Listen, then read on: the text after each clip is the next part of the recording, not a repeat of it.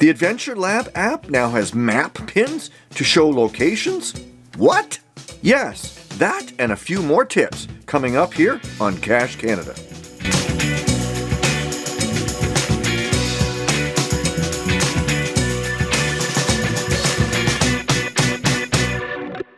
The location pins show up when you tap on one of the Adventure Labs in your map. Let's take a look. We'll tap this one right here, and the description shows up down at the bottom, and the location pins show up on the map. If we click this one over here, those pins show up for that one as well, and so forth to the other labs in the location. Now, how do you turn this on? That's quite simple.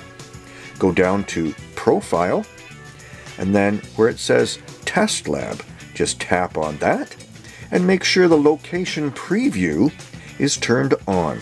This is off, and by tapping this, that turns the location preview or the map pins on. It's that simple. Two very cool items most players and some builders don't even know.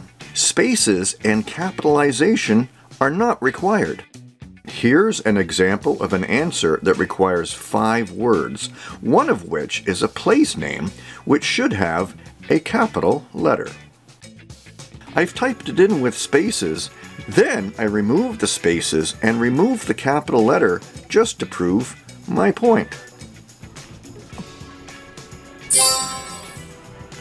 Here's an answer that's stating a space is required between the 2 letters and the numbers, and this is not needed. There you go, a few hints for your adventure labbing experience.